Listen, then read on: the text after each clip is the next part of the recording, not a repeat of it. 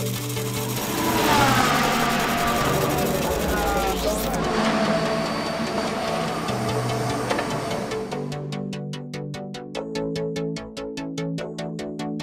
FIA have been pioneers for motorsport for the last 120 years. We continuously embrace change, and we have to perform change quite periodically. We need to improve safety. That is a continuous process. We need to follow societal trends for technology, which is what we're trying to do, and we need to make racing always more exciting.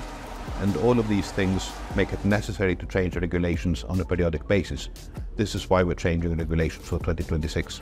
A significant part of these regulations is always thinking about the fan and the people who watch motorsport. We believe we made a step towards closer racing in 2022. There's also things we got wrong. We are trying to get it completely right now. We believe the racing will be much more exciting and much closer between cars. We expect cars to be still very challenging to drive for the drivers. There will be a bit less downforce on the cars. There will be a few more things to look after for the drivers. And hopefully that, together with the closer racing, will make it always keep it a drivers' championship and a big challenge for these very intelligent and talented individuals. The cars will have quite a visual difference to current cars. They will be a bit smaller in dimensions. We're trying to make what we call a Nimble car. This is cars that are small in all dimensions, also a bit lighter.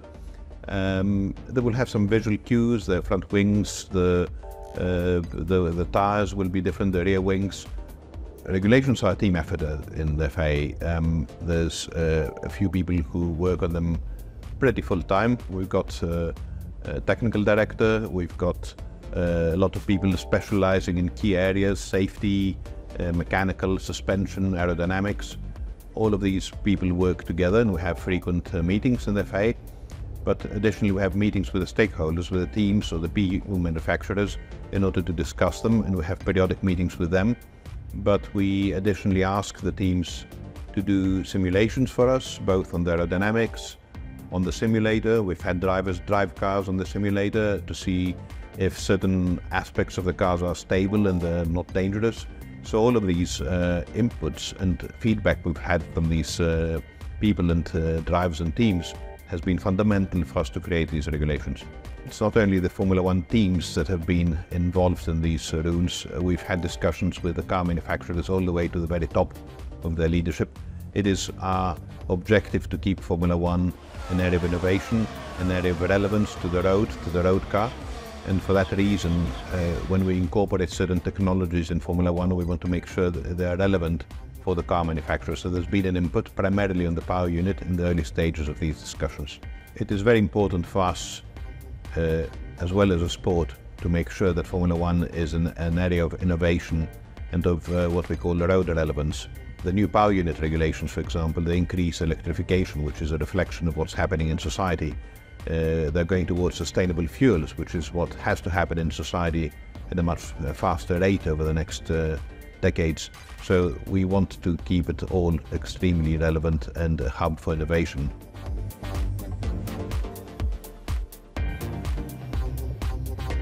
So the 2026 car, in terms of overall dimension, will be 1.9 meter in width compared to the 2 meter we currently have. That is visibly the biggest change.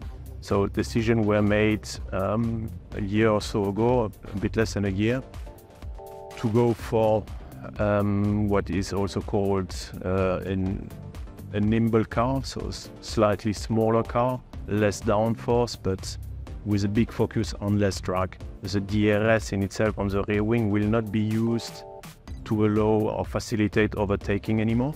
It will be used by default on every straight line by every car to just drop your drag level on the straight line. And because this comes along some strong benefit for then energy consumption, but also having higher top speed allows you to recover more when you're braking and on the straight line.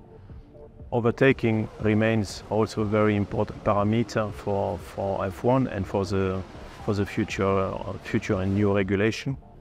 It's going to be tackled in two manners. The first one is continue to have an aero concept for the car, which reduces the losses generated by a car, which are negatively impacting the following car. Because to be able to overtake, you need to be close to the car ahead of you. And if you can't follow in a corner because it's generating so much dirty air that your car gets unstable and you need to pull away, then the moment you are on the straight line, you need to recover all that loss. So it's very important for us that you can kind of reasonably follow another car in cornering situation. And to do that, we need to make sure from the aero concept that the, let's say, amount of dirty air being generated is not impacting too much the following car. That's number one. So you enter the straight, the car is fairly close to the other. To help the overtaking, since now both cars will have rear wing open and front wing flap open, we are going to allow to the car behind to deploy more ERS, so electrical energy, for a given portion of time during that precise lap. So right now with the DRS, you are behind the car and within a second, ticks a box, you are allowed to open your DRS on a straight line. This will not be the case anymore. The logic will be the same. I'm close enough to another car. I am given an extra amount of energy for that one lap, which I can deploy the way I want. The extra amount of energy is defined. And that will give that boost of energy to eventually give the following car a chance to overtake by the end of the straight line.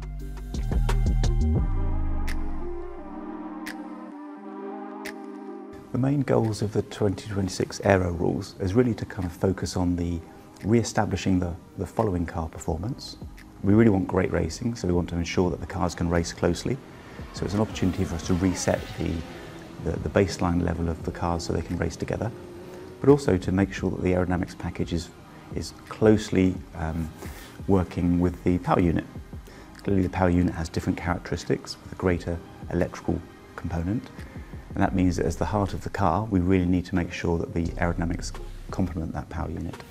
If you were to drop the 2026 power unit into a current car, the drag level, so the energy required to pull the car through the air, is quite high, and that really wouldn't be very well aligned with the characteristics of the power unit. Well, one of the main changes for 2026 aerodynamically is that the bulk of the drag of the car, the aerodynamic drag, comes from the rear wing. So in order to reduce the overall drag, we have an active element on the rear wing, very akin to the DRS system that we currently have. Although we have a slightly more elaborate system, we have more moving elements, and they move to a greater degree. And as soon as you have a rear wing that moves, from our simulation work with the teams and with drivers, it was pretty clear that you needed to have an active front wing to match the balance characteristics. There's certain conditions where the drivers didn't feel comfortable with a car which had an enormously forward aero balance, so lots of downforce on the front and not much downforce on the rear.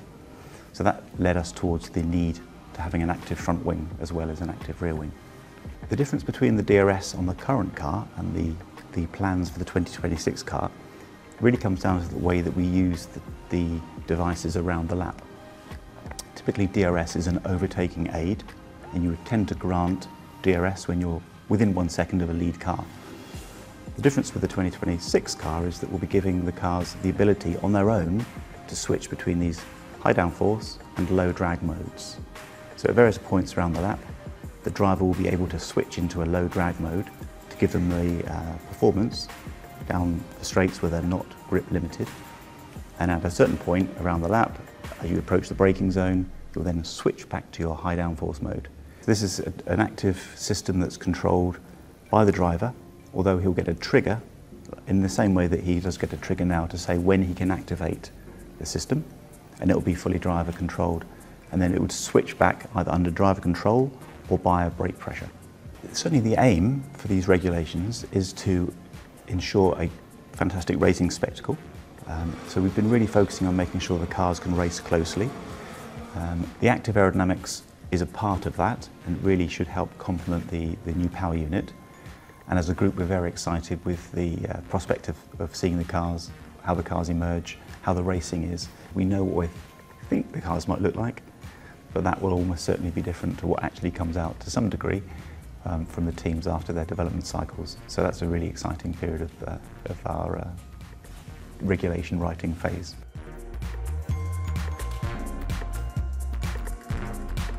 Starting point was in 2021 when we had meetings with the CEO of all 5 main engine manufacturers, which were Renault, Ferrari, Mercedes, joined by Audi and Ford.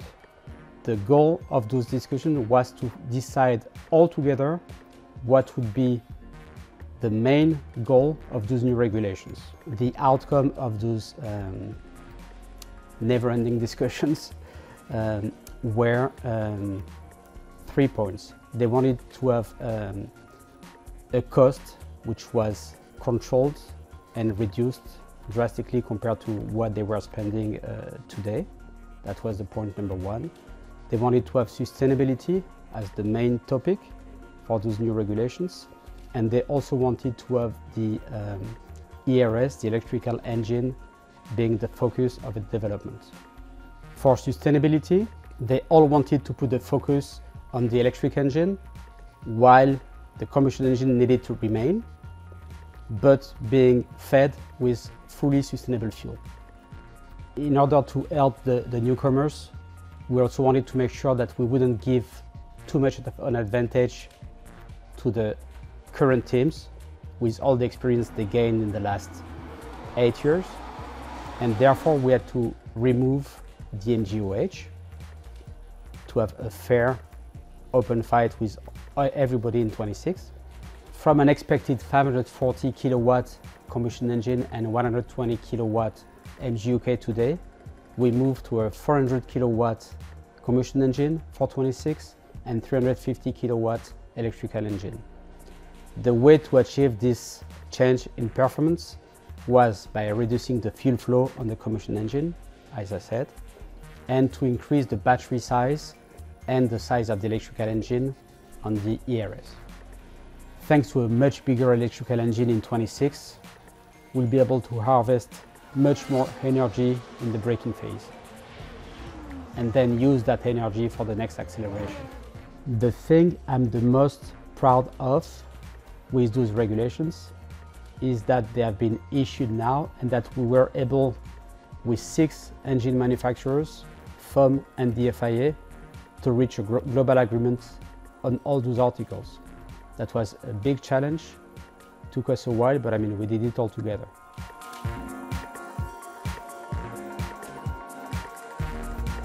We're always looking at ways of improving the safety. This car's no different. We looked at the current car and we identified a number of areas where we felt we could improve. The front impact structure is one of the areas that we're looking to improve on. In the past, we've had a number of cases where the front impact structure has been knocked off by a glancing blow, leaving the car unprotected for any subsequent collisions. So what we're looking at for 2026 is a front impact structure that acts in 2 stages. In the case of a glancing blow, it would break off approximately halfway down and leave a significant amount of impact absorbing structure left attached to the chassis. For the development of this, we've had the involvement of 4 of the Formula 1 teams who have helped us make the analysis and with the experimentation. Side intrusion is an important aspect of safety. It's been developed over many years, many times in reaction to incidents that have happened on circuit. For 2026, we've gone back and reviewed all the specification of the intrusion on the chassis and redefined them. But the roll hoop is another significant safety feature on the car. After the incident in Silverstone in 2022, we reviewed the loads which were used to test the roll hoop. We increased these loads for the 2024 season. But for 2026, we're making an additional increase in those loads. I think the part of these regulations that I'm most proud of is the Nimble car's concept. A smaller, lighter car with no compromises to the safety. Any new era in Formula One brings excitement and anticipation. Everyone can't wait to find out who will be most competitive, how close the racing will be, how exciting everything will turn out, the solutions that each team will technically introduce to around these regulations. So all of that makes me eager to wait to fast forward until 26. I can't wait to see how these cars will perform in a couple of years' time.